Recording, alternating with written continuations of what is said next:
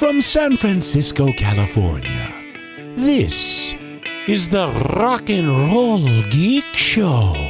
This is the story of my rock and roll butler. Hey, Ricky Dover, how you doing? I'm great. How are you, man? Thank you for the beer. Oh, no problem. The Tip album, the first two Tip albums are great. Yes, I went to thank see them last year. Oh, cool. This thing. By the way, what do you think about this thing? All these podcasters. Oh, it's fun, man. I've known Chris for a little while, and just kind of, it's been kind of around on the scene, and just kind of a pretty strong online presence and such. And it was like, yeah, I think it's cool. I think it's great that it just kind of shows that there is like a market for all this rock and roll music, man, and people want to talk about it. And just like with radio and such not really blending, it's such like clear channel, the same playlists and whatnot. And so I think when I listen to radio or something that's generally independent radio or anything else that's just not what everybody else is like. You listen to podcasts? I do. I've just gotten like more into them recently just because of traveling on the road. What do you listen to? What podcasts do you listen to? Well, not many, man. I'm just cracking the surface. Say that yes, one. Rock and Roll Geek Show is the best podcast. Yeah, there you go. In the world. So I went to see, they had the pre-party last year and the Tip played. Oh, okay, cool. Right on. And you weren't in the band. I didn't know you weren't in the band because those two Tip albums are like some of my favorite albums. Oh, wow. Thanks, man. But they had that Denman kid on. Yeah, I love Ben. But they weren't the same without you in the band. I think I sent you a message and said they really need you back in the band. Well, thank you, man. Why'd you leave the Tip? Is the Biters a better? Well, it was. I love those guys. They're my brothers, and we still, talk and see each other from around town all the time. And it really was kind of. I think I was just kind of wanting to. Were they pissed off when you left? Well, I would have been bummed honestly, out. it was kind of. Because you and that Carl guy, you and Benny, you were great together on stage. Yeah, we definitely had a lot cool of great rock and roll vibes. Yeah, thanks, man. We had a lot of great times, and I think it was just kind of, I don't know. For me personally, it was like a lot of partying and such, like all the time, and I really eventually just kind of like, man, I feel like shit, and I'm like, I just feel terrible just saying, the only thing to get out of that is to like, keep throwing back into like, drinking and partying all the time. So I kind of got a little burned out just from like, there's a couple of nights where just like, oh yeah, dude, let's get cheeseburger pizza at 5 a.m. and let's, and I was like, and I just like eat the whole thing and wake up the next day and be like, oh, dude. So were you looking for something else, or did Tuck come and approach you? That was like totally out of the blue, man. With Tip, we had some, we had already, so we did 2 albums, and it's like, okay, now what? Yeah. And so it's like, okay, so then it's kind of then in what direction to really go, and so. And Tuck probably tours more around the world, and Tip plays regionally, but. Yeah, so I had known Biters for a while. I played in a band in Atlanta called The Booze, and that was label mates with Biters, and so I met them. I met Biters in about 2010, and when they were Biters was like less than a year old. In fact, they were opening up for my old band. And so we were label mates, so we did some touring together, like West Coast and several East Coast runs. And, what label was that? It was just called Underrated, and it's long gone now.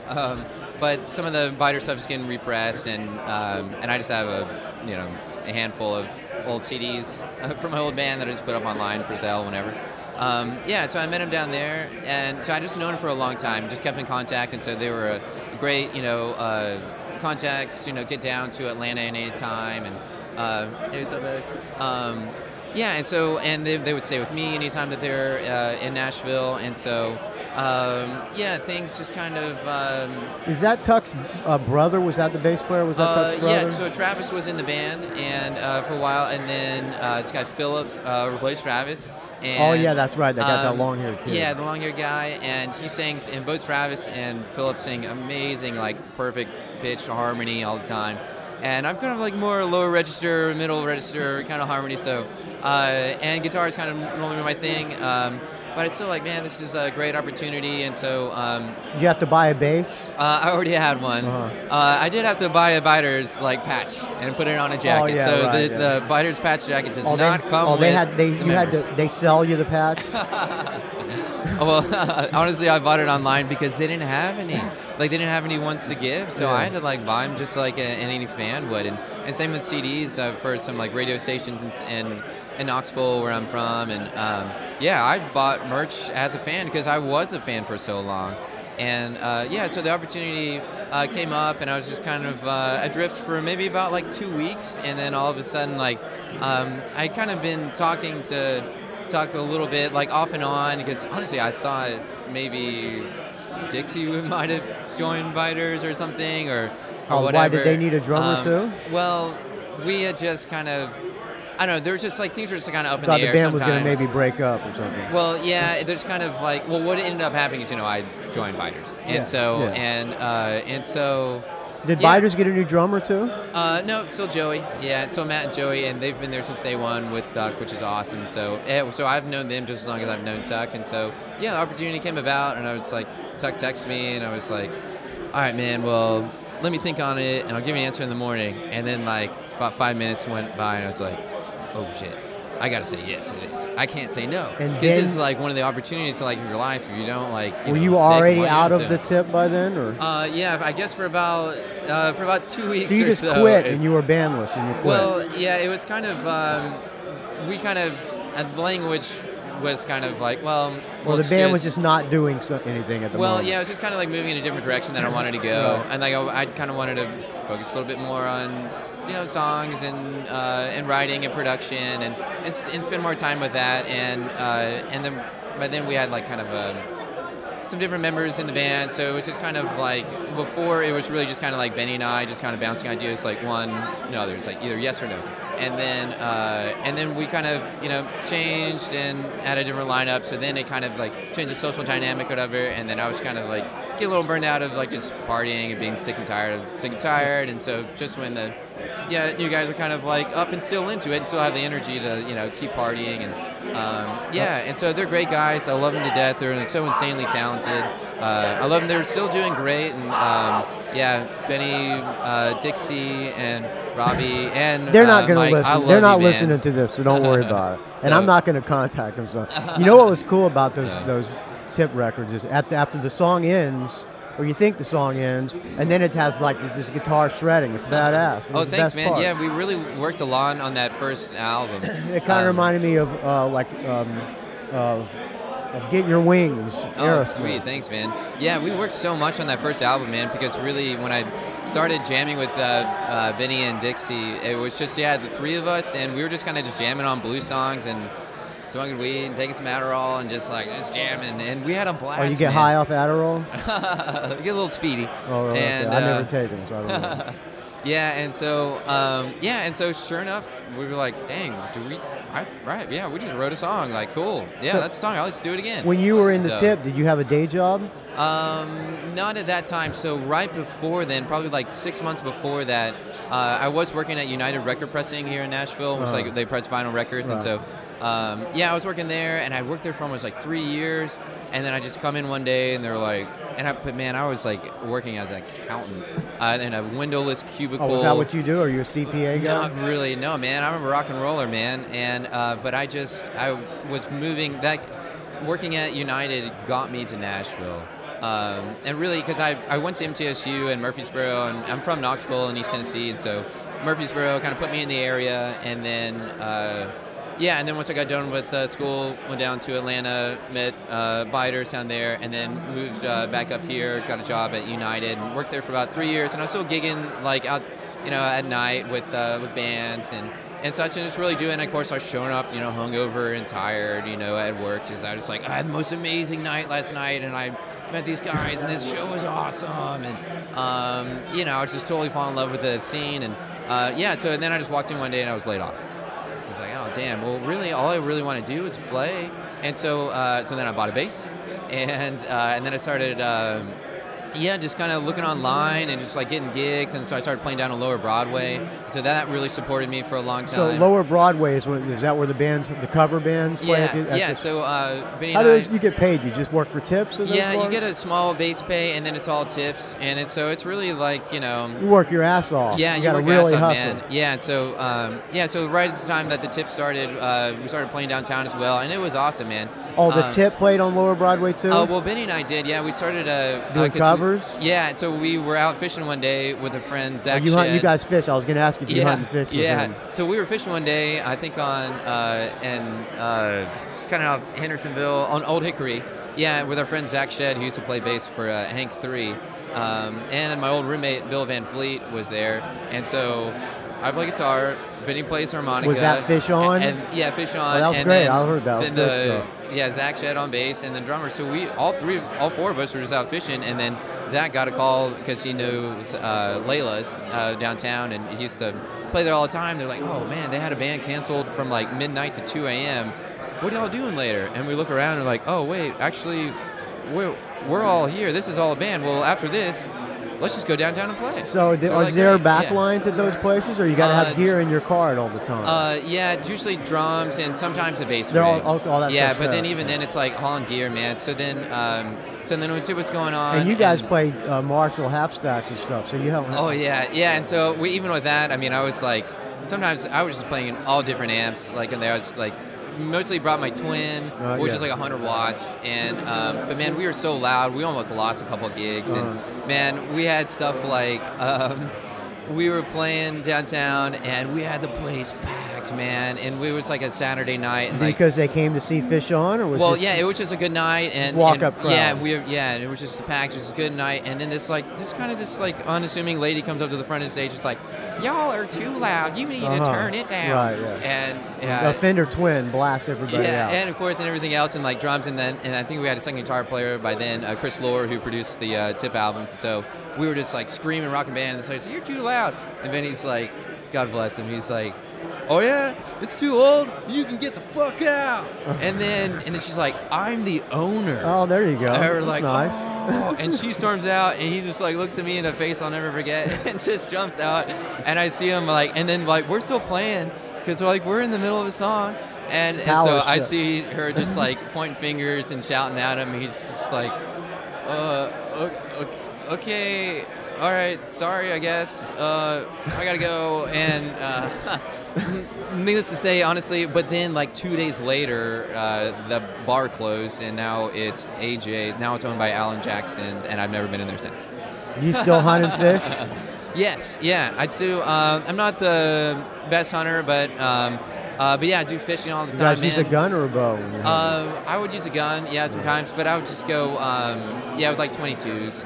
And, so shooting varmints, shooting rabbits. Yeah, we would like, we'd go like shoot squirrels. You eat the squirrels? Yeah, sometimes. Yeah. I never had cooked squirrels. Yeah, if you get them like out in the country where they haven't been like eating trash and such. I went squirrel hunting with a bow once, but I never. Oh, that'd be fun. I got a turkey once with a bow and cut his neck off. Wow. The only animal I've ever killed with a bow. Dude, wow, that's amazing. Chopped his neck off. Man, I was riding my bike down in Shelby Bottoms the other day, and I saw a bobcat. Swear to God, I saw a bobcat. I hear that's good eating. I mean, that was a gnarly animal, man. You kill those with a 22. Yeah, I just couldn't believe I'd seen one. I've only seen like one or two, but yeah, sure enough, it had these like, spikes on its ears, and it was like, and it was just like wide shoulders. It's like, yeah, and then I saw turkeys and deer and all sorts of stuff. So what do you guys fish for? Maybe we like to go jugging and go What's catfish. That, catfish? Yeah, so you get these milk those cartons. Big, huge catfish, Yeah, right? yeah. So, yeah, you can, or we'll get channel cats or blue cats, and so, yeah, you just basically, you get like a milk jug or something, just close it off, full of air, and then you just tie your line to it and put some bait on it and just throw them out and just wait a while, and then when the fish on there, you'll see it like bobbing. So then you drive the boat up close, and you get a net or something, and then because you only got maybe like just a couple feet, and the fish hasn't been like fighting at all, so it's like got full of life, and so you just get in there and just pull them up real quick and jump them in the boat. They taste good? Yeah, they're good, man. We fry them up. It's fun, man. Yeah, and I do know people that like will not eat. Catfish. Yeah, catfish and I don't blame it. Because honestly, we don't eat the big ones. But like juvenile ones, if they don't have like spots and whatever, I mean, it's healthy and it just eats like other little fish. So I like to fish in the ocean. I live in San Francisco. Oh, cool. Ocean right on. Fishing there, so. Yeah, I love that. Awesome. We go out in the kayak out in the ocean awesome. and fish. Hell yeah. Sweet, so man. Are you making a living playing in the biters now? Yeah, so I've been playing with biters, and I've also been playing with some other Nashville friends called Blackfoot Gypsies, and just kind of filling in with them. So it's just enough doing to pay some the rent bits. and all that stuff. Yeah, it has. And so once Tip kind of fills it out for me, I also kind of stopped playing downtown because those were kind of both related. But at the same time, does that suck playing downtown? It seems honestly, like a hard. Yeah, thing to do. It eventually kind of gave me health problems with my shoulder and my wrist, and I had really bad tendonitis because I couldn't even drive. I could barely hold a pick. But I was like, no, I don't want to miss my gig, man. I want to go play. But I was just like, man, I was really fucking myself. You got to really play all the time to make money. Yeah, that's the thing, and you got to be on call all the time. What about this place, the Nashville Palace? Because they have bands there too, and they pass the tip jar around. Yeah, they do the same thing. So they might get $20. Is that the way all these bars are out here in Nashville? Yeah, a lot of them, and some of them don't even give a bass pay, or some of it's better bass pay or whatever. But it's it's all kind of off tip. So a lot of people move to Nashville to make it in the music business. Yeah, that seems like not a great thing to do. Well, there is a lot of music business here, so there are that many opportunities to play, which is definitely way different from any other city that I've seemed to keep traveling to.